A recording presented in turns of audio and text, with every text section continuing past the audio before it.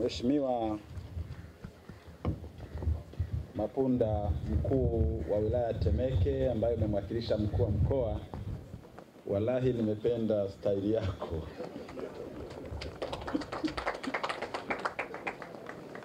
Una hakika mvua itanyesha hujui saa ngapi, na ili siharibu kazi yetu mgeni rasmi aongee na kutimiza kilichomleta kabla ya mvua. Kumbe anajua itakuja saa ngapi, maana ni baada ya kuyafanya yote haya. Kwa hiyo tunaomba wazee waendelee kuishikilia wazee wako wa Temeke. Mheshimiwa mwakilishi wa mkuu wa mkoa, ndugu yangu Mapunda, Mheshimiwa Dorothy Kilave, mbunge wa Temeke,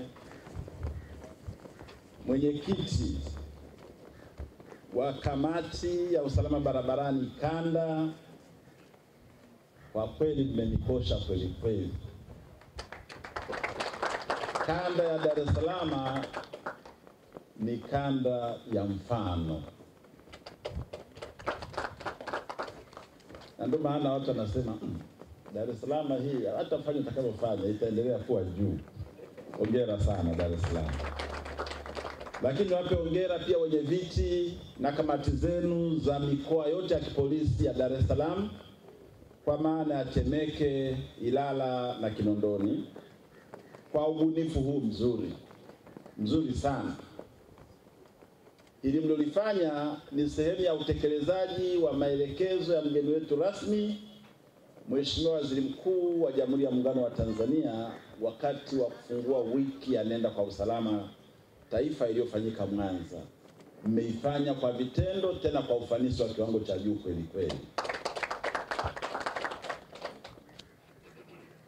Mwakilishi wa katibu mtendaji Baraza la Taifa Usalama Barabarani, kamanda kikosi cha usalama barabarani Tanzania, kamanda wa polisi na mwakilishi wake kanda maalum ya Dar es Salaam, makamanda wa polisi mikoa ya Temeke, Ilala na Kinondoni, viongozi wa serikali mliopo, viongozi wa dini, viongozi wa vyama, wawakilishi kutoka TRA, dada yetu Edith Ignas, na ndugu yangu Paul kutoka TAKUKURU.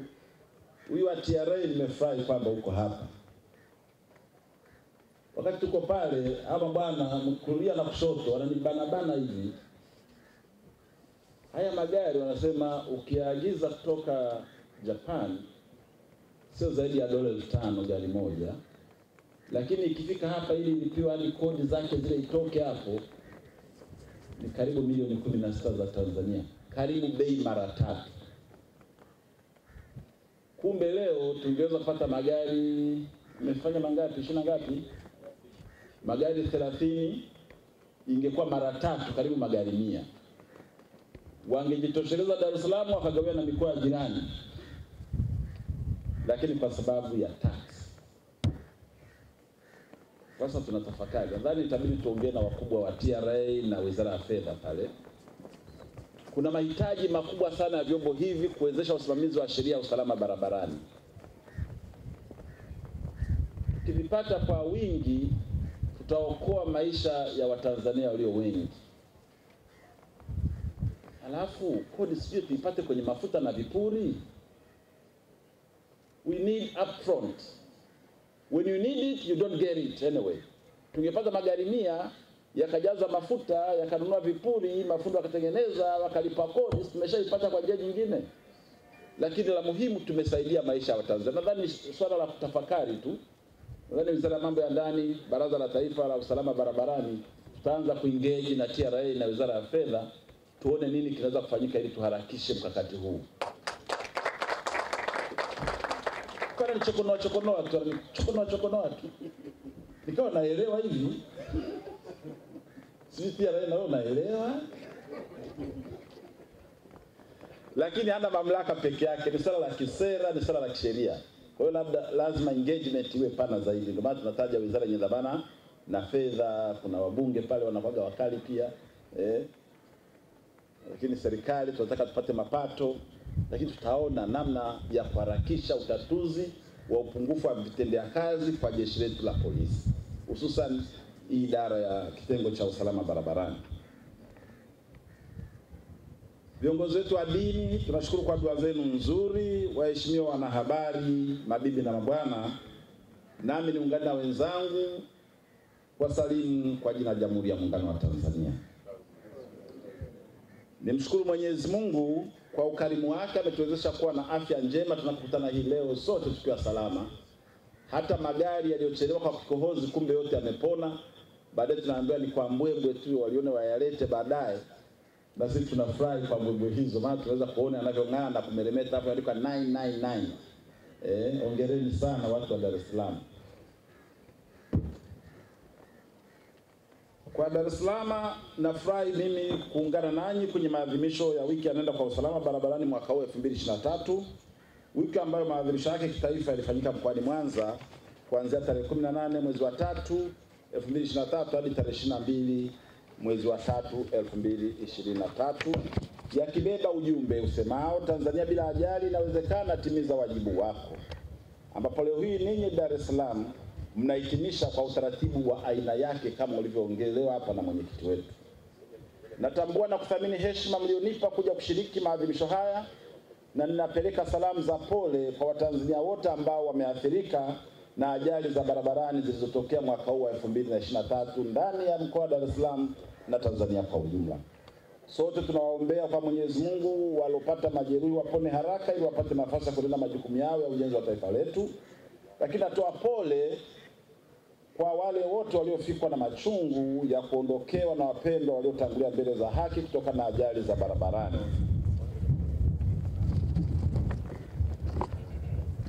Mheshimiwa Mwenyekiti, awali ya yote nami niungane na mbunge na wasemaji wengine waliotangulia kutambua juhudi zinazofanywa na Mheshimiwa Dr. Samia Suluhu Hassan, Rais wa Jamhuri ya Muungano wa Tanzania, kuwezesha sekta mbalimbali za kiuchumi, za kijamii na hata usalama wa raia na mali zao, ikiwemo sekta ya traffic police. Hili ambalo mmelifanya ni kamati za usalama mkoa wa Dar es Salaam inatokana mazingira wezeshi yaliyowekwa na serikali Dr. Samia Suluhu Hassan, rais wetu wa awamu ya 6 wa Jamhuri ya Muungano wa Tanzania. Na sisi kwa kweli kama wasaidizi wake tunatambua michango aliyoitoa: ajira kwa sekta ya polisi, ajira kwa sekta ya magereza, ajira kwa sekta ya zimamoto na uokozi, ajira kwa sekta ya uhamiaji. Yote hii ni kuimarisha vyombo vyo chini ya Wizara ya Mambo ya Ndani ya Nchi viweze kutimiza wajibu wao. Hakuishia kwenye ajira tu, ameboresha mazingira ya kazi pamoja na mafunzo, upandaji wa vyeo na marekebisho ya mishahara kwa wale ambao wanastahiki. Yote haya anayafanya Dr. Samia Suluhu Hassan kwa mapenzi mema ya sekta ya usalama wa raia na mali zao. Lakini natambua kama naibu waziri kwenye serikali yake hakuishia hapa tu, sekta nyingine zote kazigusa kwa njia moja au nyingine. Wote tunaona kwenye sekta ya elimu, sekta ya afya, sekta ya miundombinu, sekta ya uchukuzi, kote huko vitu vinaendelea vizuri kwa ajili ya Watanzania. Kwetu sisi hapa ni kuendelea kumuunga mkono rais wetu ili mambo mema haya na mazuri aendelee kuyafanya kwa ajili ya manufaa ya Watanzania wote. Mheshimiwa Mwenyekiti, katika taarifa yenu imeonyesha Dar es Salaam katika kipindi cha Januari hadi Oktoba mwaka 2022 zilitokea ajali 279 na kusababisha vifo vya watu 89 na majeruhi 226. Kilinganisha na kipindi kama hicho mwaka huu zimetokea ajali 110 zilizosababisha vifo 62 na majeruhi 175, hivyo kuwa na upungufu wa matukio ya ajali kwa 60.5%. Takwimu hizi zinaonyesha kupungua kwa ajali, vifo na majeruhi.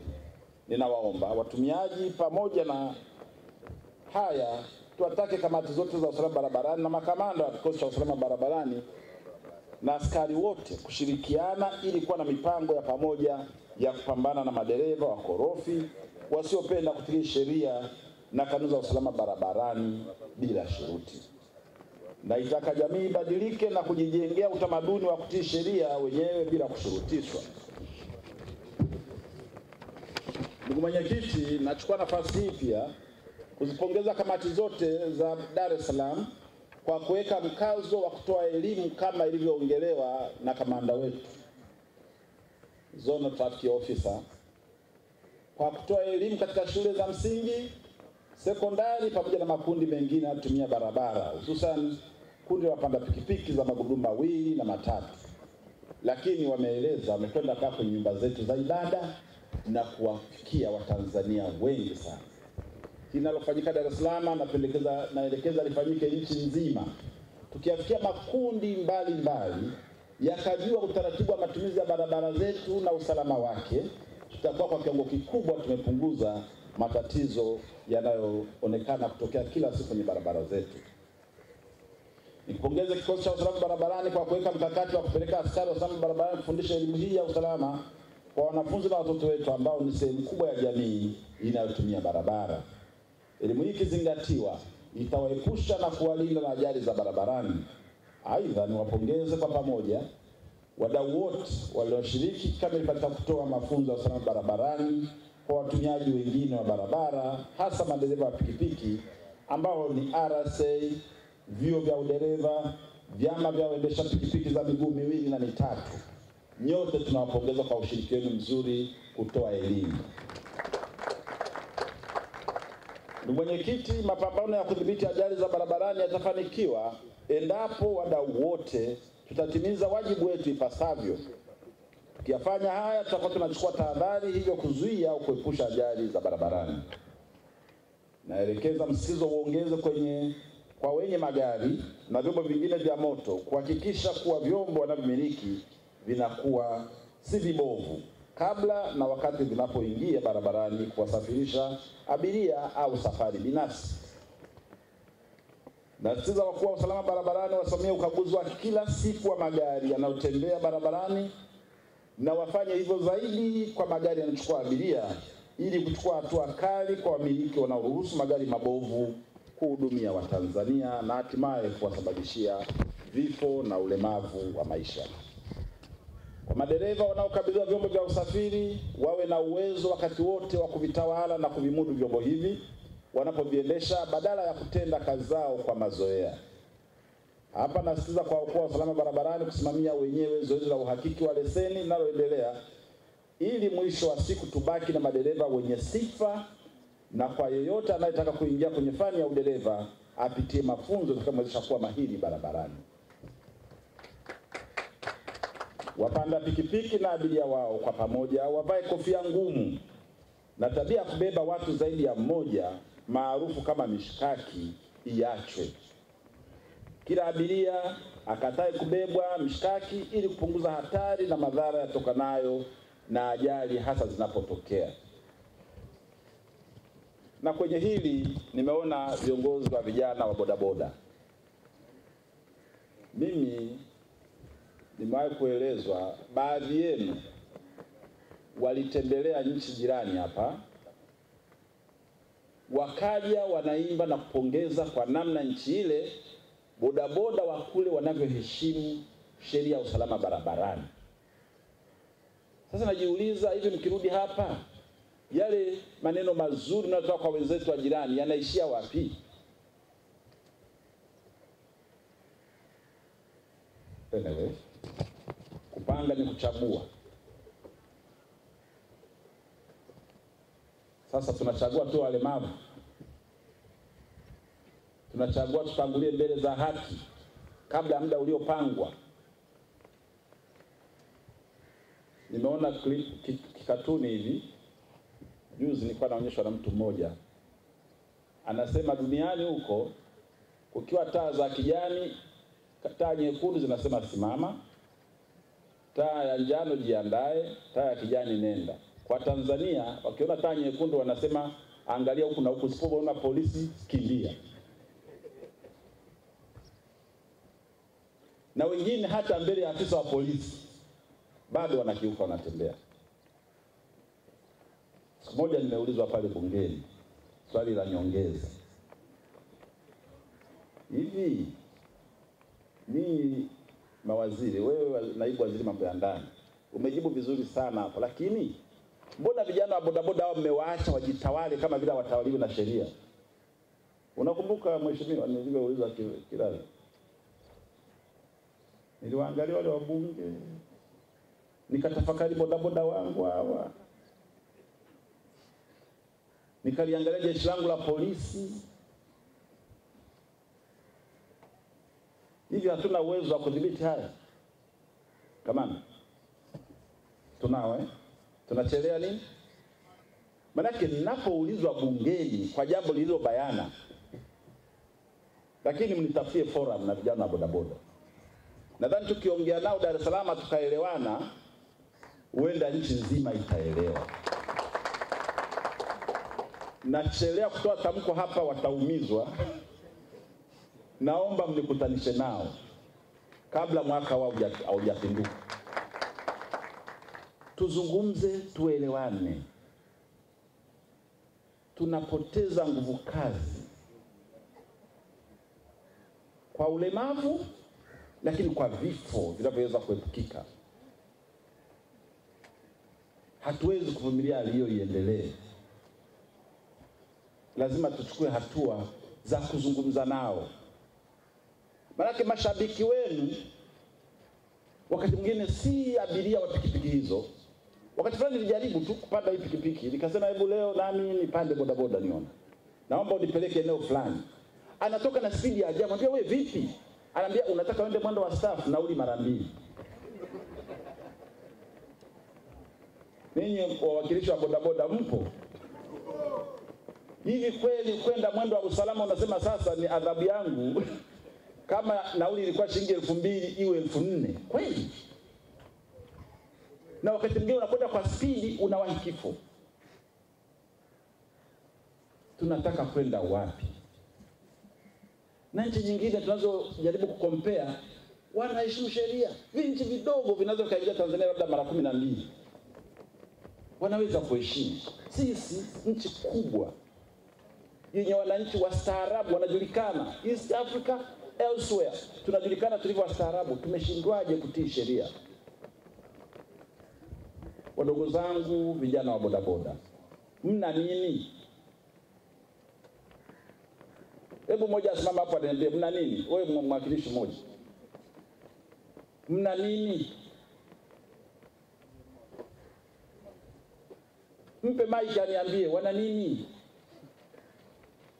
Pokea mic bwana. Hamwamiliki, hamsikii. Unapita kulia, kushoto, mbele ya mataa unapishana na gari. Hebu kuna nini?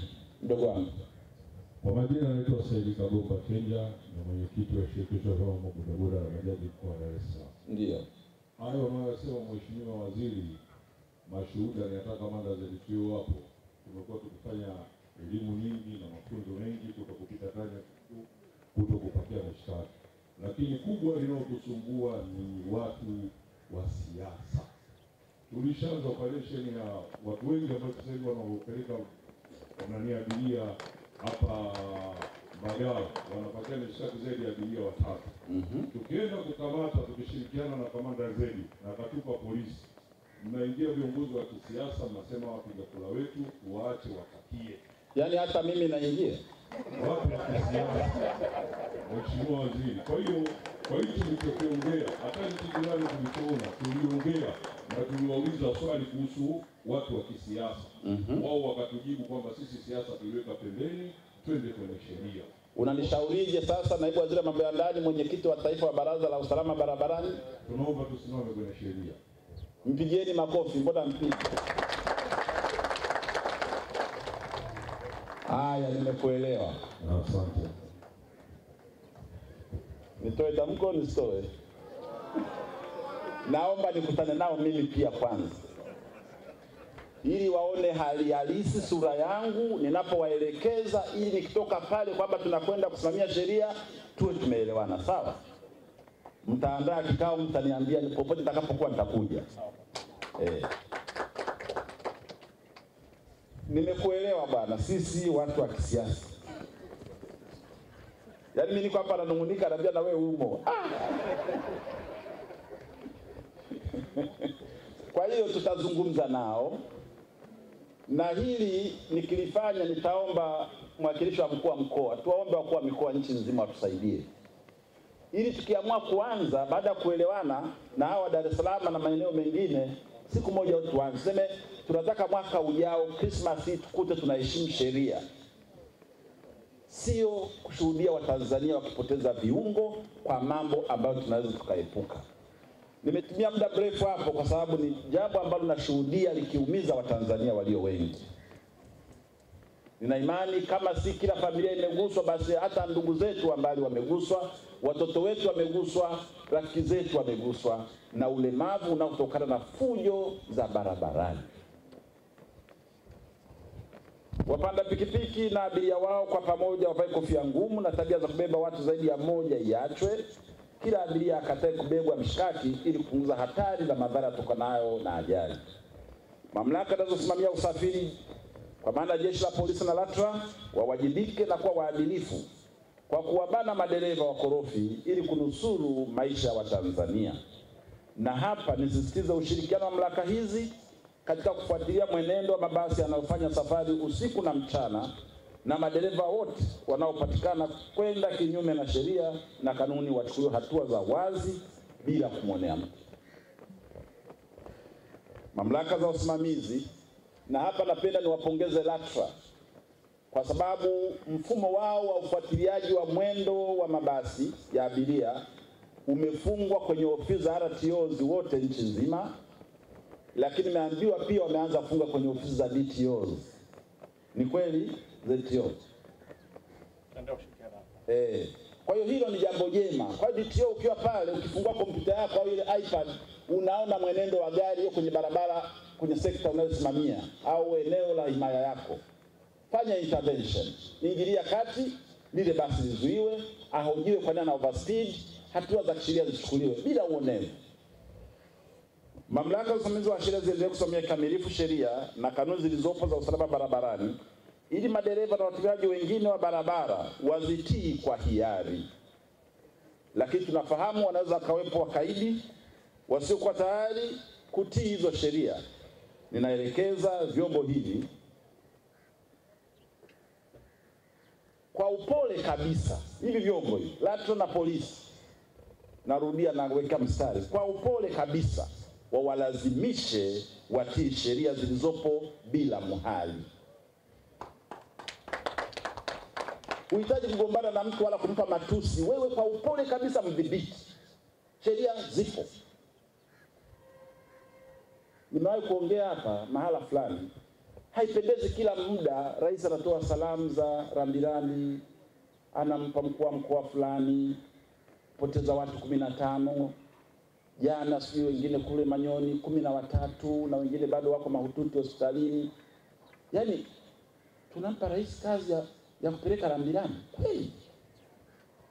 Na watu tulioajiriwa kuyasimamia hayo tupo. Na IGP katoa nini, imetoa patrol nini zinaita highway patrols 40 magari 43 katoa kwa nchi nzima. Halafu watu wana overspeed tunawaangalia.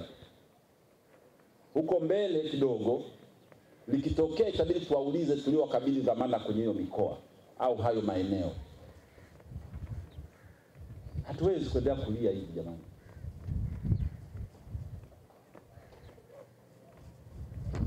And your visibility is very critical. Uonekana uwepo wenu ninyi askari mliovaa sare na wasiovaa sare kwenye usimamizi wa sheria ni muhimu sana. Msipoonekana wataendelea tu. Spidi 140, 200, 160, umebeba abiria 57, 60, unakwenda spidi 160. Sasa wahenga walisema mchelea mwana kulia. Sasa wasimamizi wa sheria isifika hatua tukalazimishana kulia. Nimesema kwa upole walazimisheni wakorofi watii sheria. Nadhani naeleweka. Wananchi na abiria wote kwa umoja wetu tukatae kunyanyaswa na kuburuzwa na madereva wa mabasi makubwa na daladala wanaoendesha magari yao kwa mwendo kasi unaokiuka kiwango kilichoelekezwa kwenye barabara zetu. Waambieni madereva wanaopenda mwendo kasi unatuletea madhara kwa Tanzania. Hapana, tumechoka. Tanzania yetu bila ajali, tunahitaji tutimize wajibu wetu. Tuendeleze dhana ya safari salama shirikishi ili tuokoe maisha. Madereva wakienda mwendo kasi, abiria mkanyamaza au kushabikia mwendo kasi, mtapata ajali na mtaumia au kupoteza maisha. Tutoe taarifa kwa mamlaka husika ili hatua ziweze kuchukuliwa. Jana nimeona tweet moja hivi, baada ya kuwa nimetoa salamu pale Manyoni kwa ajali iliyopatikana ya basi kugonga treni. Mwananchi mmoja ameongea gani ile jamii forum, anasema abiria wa mabasi haya hupenda mwendo na wamegeuka kwa mashabiki wa mwendo. Akitokea abiria akilalamika, dereva punguza mwendo, abiria wenzio wanamgeuka wanamwambia, wewe ungechagua gari lingine. Abiria wa aina hii nao kwenye hizi harakati zetu za kurekebisha mwenendo wa madereva wasiofaa hawatufai. Vyombo vya habari mtusaidie sana katika kuhamasisha wananchi kushiriki katika kampeni ya matumizi salama ya barabara na vyombo vya usafiri. Watangazieni wananchi na abiria kuwa jasiri na kukataa uhuni katika udereva. Abiria wapaze sauti kuwakataa madereva wahuni wasiotii sheria za usalama barabarani. Abiria wanaopanda pikipiki, kataeni kuburuzwa na waendesha pikipiki wanaopenda kwenda mwendo wa kasi na wasiotii sheria kwa kutoheshimu alama, taa zinazoongoza magari barabarani, michoro ya barabarani na ishara zitolewazo na askari wa usalama barabarani. Wawakilishi wa madereva wa bodaboda mlioko hapa, waelezeni wanachama wenu wajipende wao na abiria wao kwa kuepusha ajali zinazosababisha vifo na ulemavu wa maisha kwa Watanzania wenzetu. Mheshimiwa Mwenyekiti, serikali inatumia fedha nyingi kuboresha miundombinu ya barabara ili zitumike kwa usalama na maendeleo na si kwa mwendo kasi unaoleta madhara kwa wananchi lakini na kuharibu miundombinu ya barabara. Niombe mamlaka zinazohusika kuhakikisha zinaweka alama na samani zote za barabarani maeneo yote zinapostahili kuwepo ili kile mtumiaji wa barabara awajibike kuzitii na pale inapoharibiwa abanwe yule aliyeharibu kuzitengeneza au kuzirejesha. Mheshimiwa Mwenyekiti, nawapongeza sana kamati zote kwa kubuni utaratibu wa kuhamasisha wadau katika kuchangia vitendea kazi kwa jeshi letu la polisi ili kuongeza chachu ya utendaji, na nawapongeza wadau werevu kwa kubali kushirikiana nanyi. Hongereni sana kamati. Utaratibu huu mliouonyesha uthubutu wa kubuni na kusimamia mnachokiamini na hivyo kufanikisha kupatikana kwa vitendea kazi magari 10, pikipiki 20, boxer, BMW 3, bajaji 1 na vipima ulevi 15 na reflector jackets 400, raincoats 50 na taa za kuongezea magari 50 ni ubunifu wa aina yake sijaona katika kamati yoyote ya usalama barabarani tangu niwe mwenyekiti wa taifa wa Baraza la Usalama Barabarani. Vitendea kazi hivi vimegharimu mamilioni ya fedha. Hivyo niwaelekeze wakuu wa usalama barabarani kusimamia matumizi na utunzaji wa vyombo hivi ili viweze kuleta matokeo yanayotarajiwa katika kufanya operesheni zenye malengo ya kupunguza ajali za barabarani na kuongeza nguvu ya kutoa elimu ya usalama barabarani kwa kuwafikia watumiaji wa barabara wengi zaidi.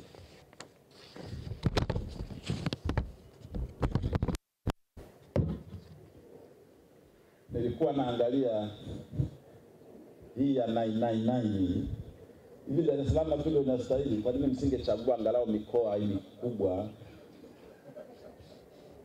Si ndio uzalendo wenyewe? Wajua wanasema hivyo, ukienda Japan wakizungumzia uzalendo wanasema you begin at your nucleus, kwenye family. Alafu unaenda nje ya familia kidogo, unaenda kwenye kijiji chenu, kata yenu, wilaya, mkoa, alafu taifa. Kwa vile hizo changamoto ziko nchi nzima, mimi ningewa challenge kwenye mikoa mikubwa yenye dharura ya salama na nini, wangepata vitu kama hivi. Wallahi mwenyekiti, niishie hapo, lakini ndo mkubwa ashaomba hivyo.